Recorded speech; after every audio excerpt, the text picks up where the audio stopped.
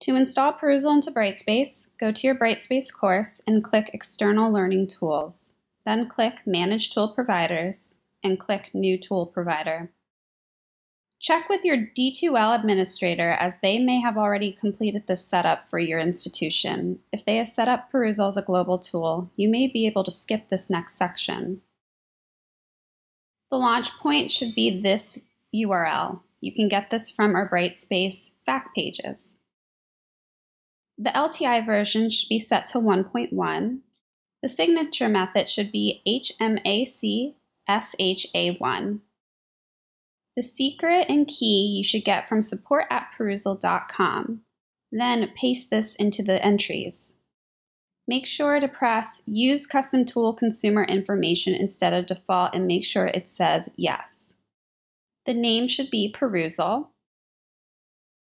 The description should say the Perusall Social Learning Platform.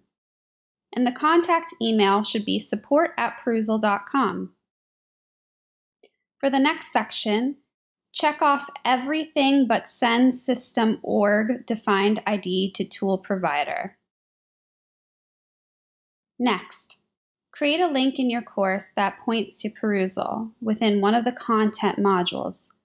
First, select Add Existing Activities, then click External Learning Tools and click Create New LTI Link.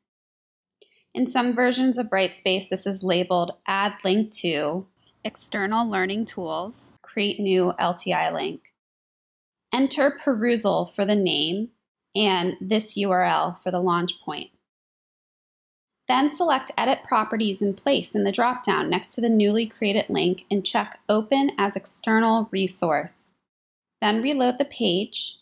To confirm the linkage is successful, click on the new Perusall link. Perusall will launch and a course will be created that is connected to your Brightspace course.